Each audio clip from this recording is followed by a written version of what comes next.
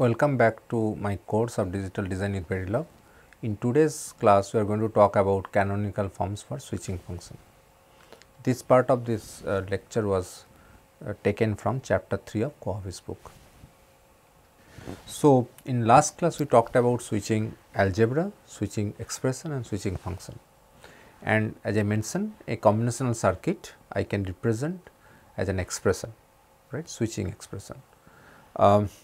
And then also I have talked about the equivalence of two expression or say two combinational circuit. The conventional way is like you can take you can convert them into some switching expression and you try to simplify them, and if they turns out to be the same expression, then you can always say they are equivalent, right.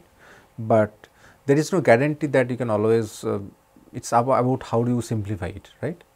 So, if there is an unique representation for both of them, right. So, if I apply certain rules and I can end up having the same expression which is unique, right.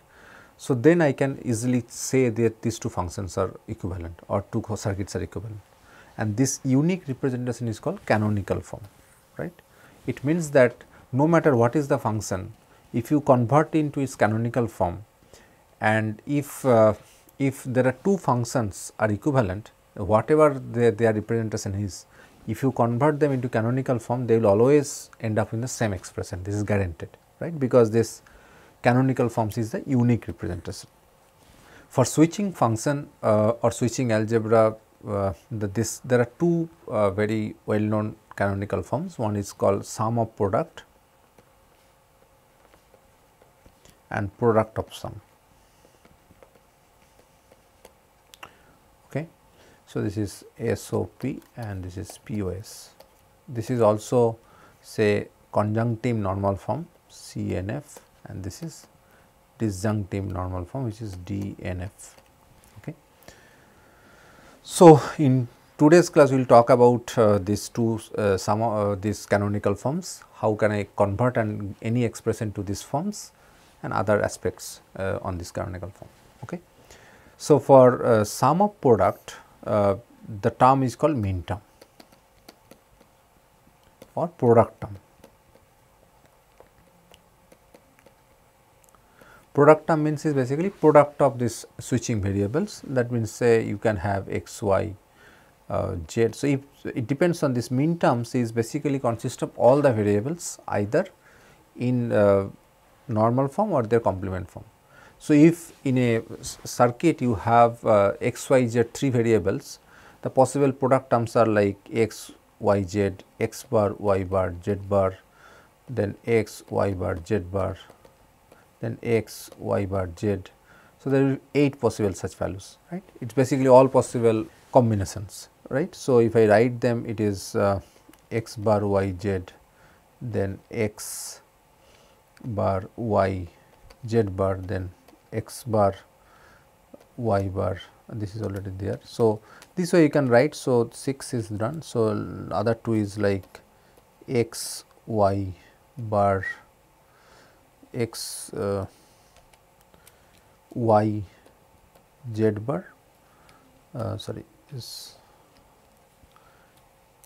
x, y, z bar, and then x 1, 2, 3, 4, 5, 6, 7, which is missing here. So, and then this is x, y bar, z, right. So, this way you can identify all possible cases. Okay. So, these are the possible min terms. So, now I will say sum of product form is like it will basically OR of any of this product term, right. So, for example, say x, y, z plus x bar, y bar, z and so on, right. So, this way I can write a function. Okay. So, this is sum of product. Why? This is the product term and this is sum. So, that is this is why it is called sum of product. So, this is one of the canonical representation where I will whatever the function I have, I will convert them into min term, and I will first will convert each variables or each sub expression into min terms, and I will represent this function as a sum of product terms. Okay. Similarly, you can have product of sum, which is just the opposite. Here we have a term called max term, right. So, max term is the sum term, right. So, it is basically sum term is like x plus y plus z. If you have 3 variables, let me write all of them, then say x bar y bar plus z bar, then x bar plus y bar plus z, then you have x bar plus y plus z bar, then you have x plus y plus z. These are the 4 possible. Then you have x plus y bar plus z bar, then you have x plus y bar plus z, then you have x plus y plus z bar, and then x plus y plus z. So, these are the possible 8 max terms, and then I want to express my function in terms of product of all these max terms, right. So, this is I can take a function which is basically say x plus y plus z bar dot x plus y plus z dot say x bar plus y bar plus z bar. Okay. In the max term, all the variable will occur either in the normal form or in the complement form, and a function which is basically product of this subset of the min terms. Okay.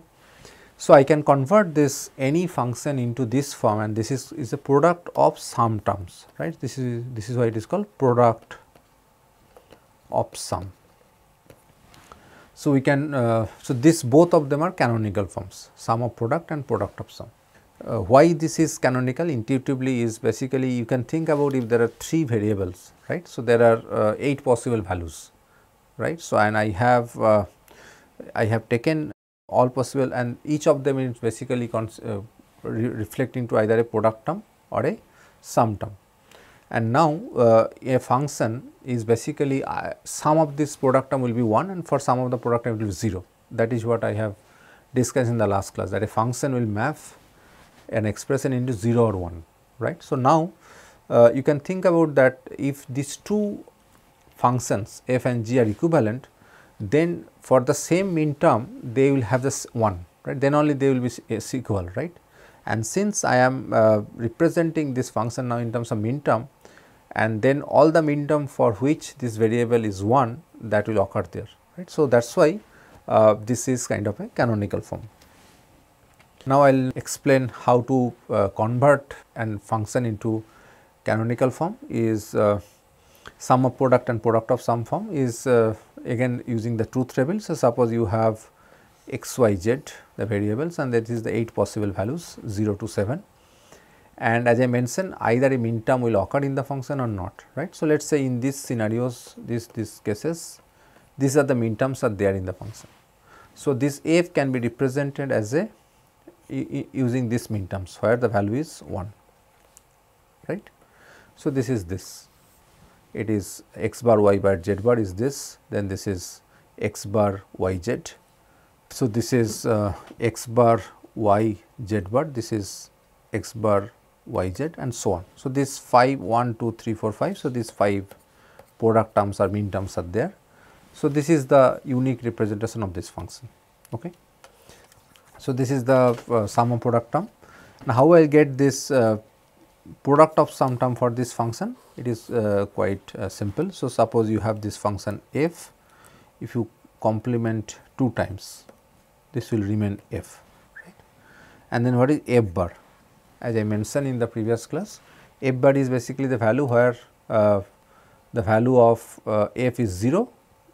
In those cases, this value will be 1, f bar, and wherever the value is 1 for f, f bar will be 0. So, f bar is nothing but the product term where these values are 0.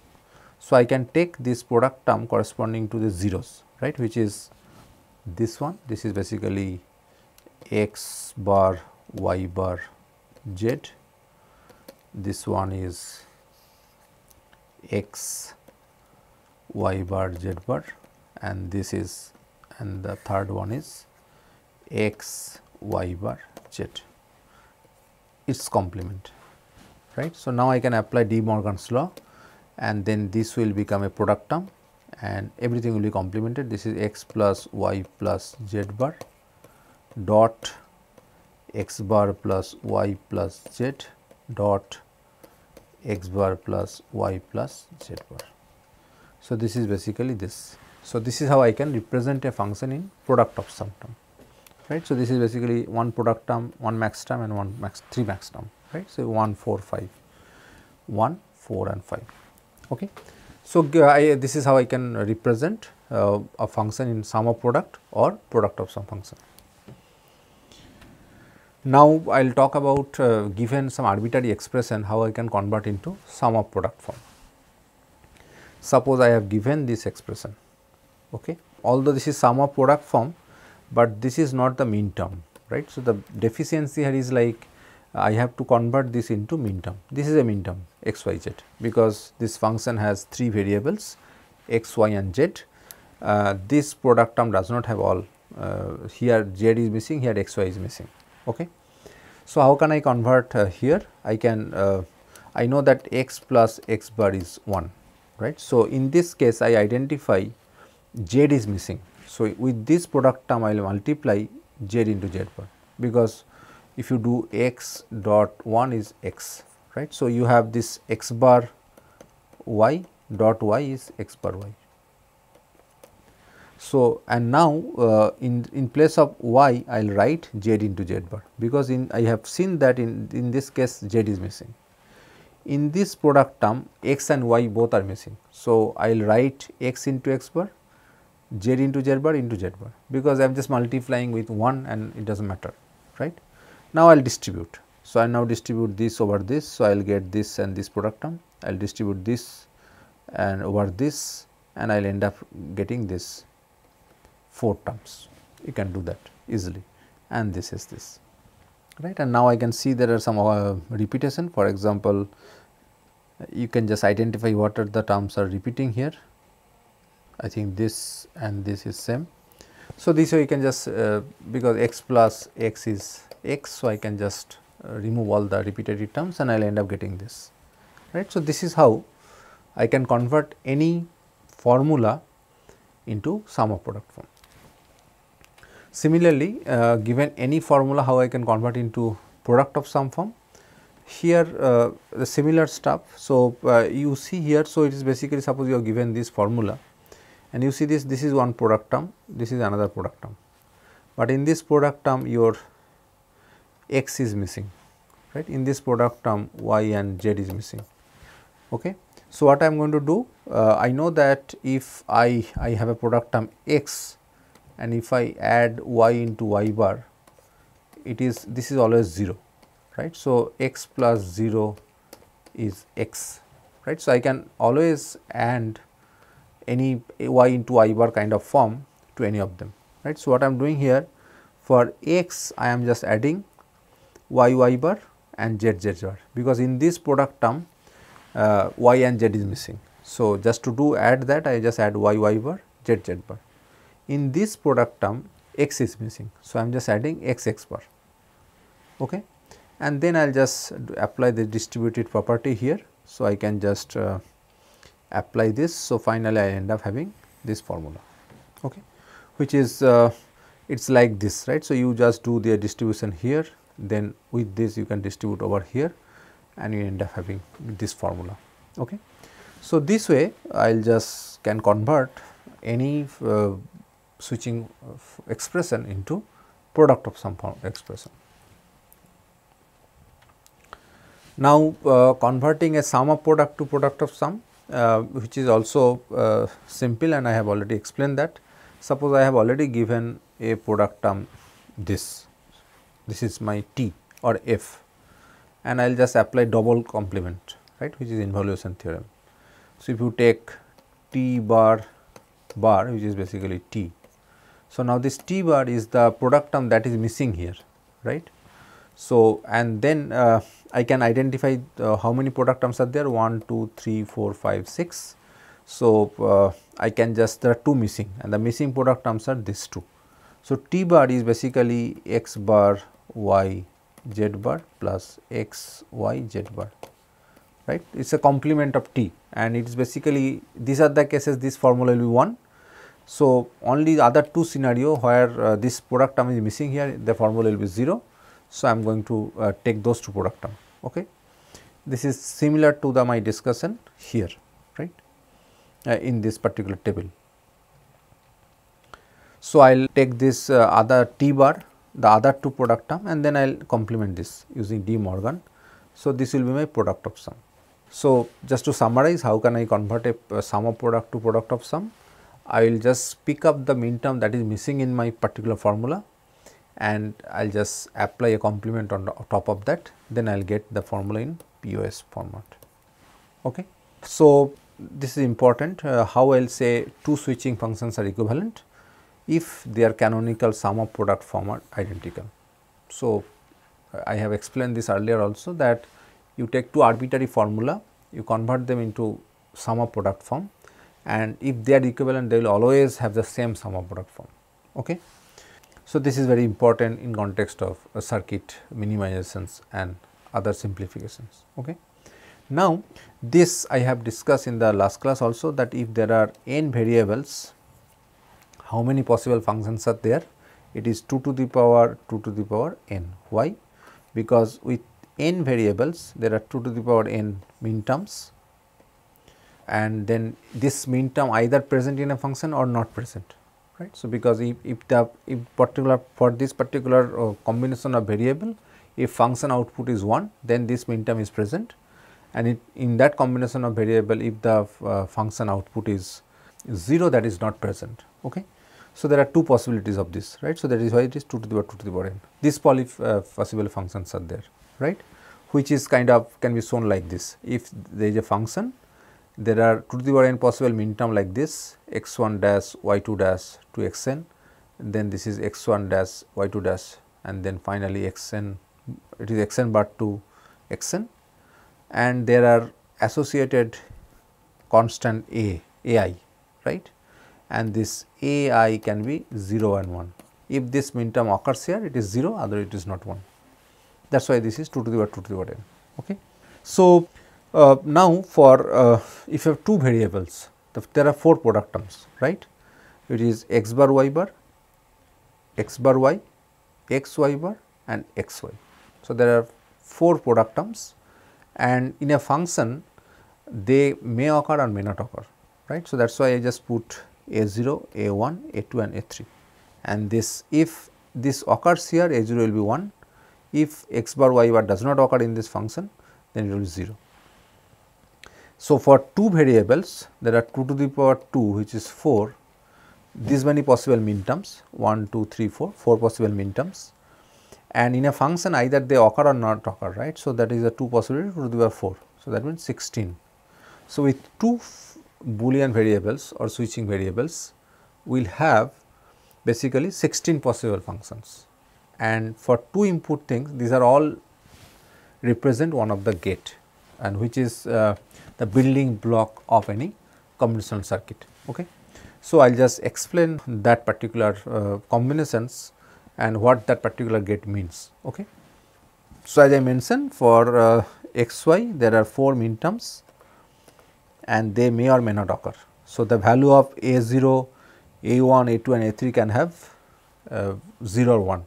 So, there are 4 variables. So, 2 to the power 4 possible values, right, and these 4 possible values are written here, 16 possible values, right. So, this is means a0, a1, a2, a3, none of them is 1, right. So, that means this is the function is always 0, which is basically some inconsistent function. Okay. Now, you think about that a3, a2, a1 and a0, a3, a2 and a1 is 0 and a1 is a0 is 1. Okay. That means your function is this, that means your function is x bar y bar, okay, and this is what is nothing but NOR. Okay. That is in digital design we term this particular gate as NOR gate, and it is symbol is like this. Okay. So, this is x bar y bar, and functionality is that if both of them are 0, then only it will be 1, right, because it is x bar y bar. So, if it is 0, then it will be 1, if y equal to 0, then it will be 1, right, then the overall function will be 1. So, this is what is NOR gate for us, okay, and it is represented by this. It is not of OR, exactly the opposite behavior of OR, right. In OR what happens? In OR basically if one of the value is 1, then it is 1 and it is 0 whenever both are 0. It is exactly the opposite of OR. So, that is why it is a not OR, NOR. So, the representation is also like this. You have a OR gate, you put a bubble which is basically not, this is my NOR gate. Okay. So, whenever you have A0 equal to 1, this function, the Boolean function that we will get is nothing but a NOR gate. Okay. Similarly, if you take the variable, this A1 is 1, that means in this case you have this one, right, x bar y, which is this one x bar y, and this is one possible function. You can actually represent this x bar y, and you can understand that in this case whenever you have x equal to 0 and y equal to 1, the value will be 1. Rest of the cases the function for 0 0 1 0 and 1 1 output will be 0, okay, and only for this it will be 1. Okay. This is one possible gate, but this is not so well known gate. So, that is why it has no name. Okay. The important gates that we usually conventionally use is NOR gate, NAND gate, OR gate, AND gate, XOR gate and XNOR gate. Okay. So, these are the very common gates that we use, and this can be defined from this value of A0, A1, A2 and A3. So, that is something I am going to explaining here. Okay. Similarly, whenever you have this both A1 and A0 is 1, so that means you have x bar y bar plus x bar y. So, if you take x bar common, then this is y plus y bar, it is basically x bar. So, that means it is a NOT gate effectively, right. So, it is basically you are giving its output is x bar, and so this way you can actually represent other combinations. And the important combination is that whenever you have A0 and A2 is A1 and A2 is 1, which is means in this cases A1 and A2 means this one. So, it is basically x bar y plus x y bar. This is important functionality, it is called XOR, okay, exclusive OR or XOR. So, in this case it is basically if it is 0 1 or 1 0, right, then only its value will be 1, right. So, if it is 0 0, 0 1, 1 0 and 1 1, this is output will be 0, in this case output will be 1, output will be 1, here it will be 0, right. So, if one of the value is 1, then the output is 1, but if both 0 and both 1, the output will be 0. So, this is given by this truth table and it is represented by this, okay. This is very important gate XOR, okay. Similarly, you have NAND gate, which is another important one. So, where you are saying that that A0, A1 and A2 all are there, and only for the case of A3 is not there, right. So, that means you have in these three cases it will be 1, right. So, it is effectively this three cases A0, A1 and A2 is 1. So, it is basically x bar y bar plus x bar y plus x y bar. If you simplify this expression, you will end up getting x bar plus y bar. You can try that. So, this is the case, okay. So, in this case whenever any of the value is 0, it will be 1, right. It is basically not of AND gate, right. So, in AND what happen if it is 1, if both of them is 1, and if any of them is 0, it is 0. In NAND, if one of the input is 0, it is a 1, it is just a not of AND gate, okay.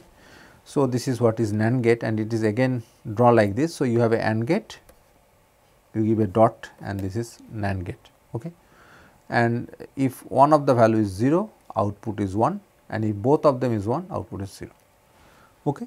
So, this way the other functions are defined: AND gate, equivalence, implication. Implication is another important function which is represented by x implies y, which is where you have A3 1, A1 1 and A0 1, and if you simplify this expression corresponding, it will come x bar y, okay. And you can actually construct the truth table for this x bar y.